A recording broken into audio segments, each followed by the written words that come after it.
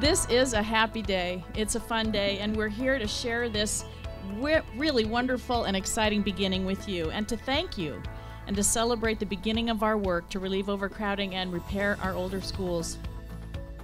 On behalf of all the students who will be positively affected by this expansion, I'd like to take a moment to thank all of you who saw our overcrowding issue and decided to take action on that problem.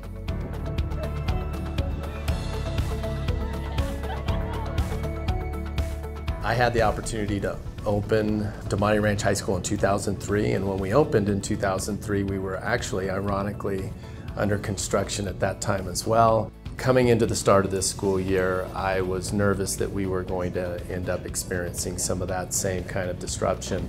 And I gotta tell you, Clark and Sullivan was incredible. The transitions, the completion of the projects, all of that was almost seamless. And I was anticipating that we wouldn't have the opportunity to move into classrooms until the fall of 2018.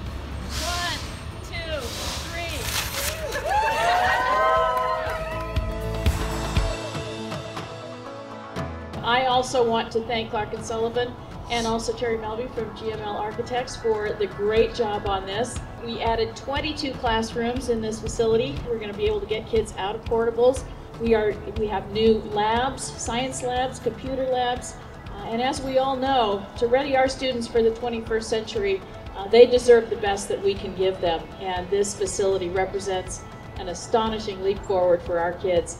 We want to thank all of the voters who supported WC1 that made this possible. This is the first of our more than $10 million projects to come from our WC1 funding. We know also that this was a great job creating project for Washoe County. We had more than 60 jobs created. More than 90% of the contractors were local contractors. More than 95% were Nevada contractors.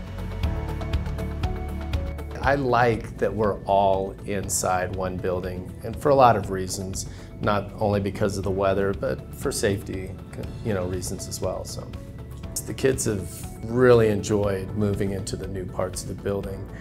Early on, I was told that during senior year I would be in the classrooms, but then after a while they said, no, you're not going to experience it at all. I was like, no, I have to see it. And I was like, oh, I really don't want to be in a mobile next year, kind of like, don't want to do that. But now that there's new add-ons, like I don't have to be in the mobiles or anything, so it's kind of nice. It's just clean, and it feels good to be somewhere new and rather than cramped up in a small mobile or smaller classroom. I can tell that since the boxes are here, as you can see, like they're moving in a lot of new equipment for next year, which is going to be great for the new incoming students. And I'm glad I got to be in the new expansion. It's definitely going to benefit the future students, more space, more different technologies. We're actually sitting in one of the most sought-after spaces out of all the new construction, and it's a teacher workroom, but the views of Mount Rose and the community it's just gorgeous. And so our staff have all made requests to have this as their workspace. I was in quite literally the center of the building. It was the smallest room I could think of I've seen in the building, with no windows and very dark, very teeny, with 40 students. And we joked that it was like an airplane and you shouldn't move about the cabin because there's no room. First thing my students said when they came in was, I can move. And they put their arms out and they had space, they could get up, they could utilize the space, they could work together. I can reconfigure the tables, and now they get up, they talk to each other, and I think because of that their work productivity has increased and the classroom environment is much more positive, and the work they produce is, in my opinion, far better.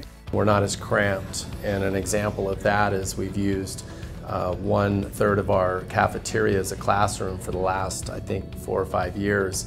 And when you would come in at lunch, you would see lots of kids cramped up in a small space to eat lunch. And what I've noticed since we've gotten back 1/3 of our cafeteria, that there's a lot more room and a little bit more elbow room to sit down and enjoy and relax, and they can enjoy their lunch. To be honest, I really do hope this is my home and that I stay here and that my children come through this school. My husband teaches here, I teach here, and our children are actually supposed to come to Damonte. I'm extremely grateful that I was given this opportunity to get this space just for me, but for the whole school and for our community. It means a lot.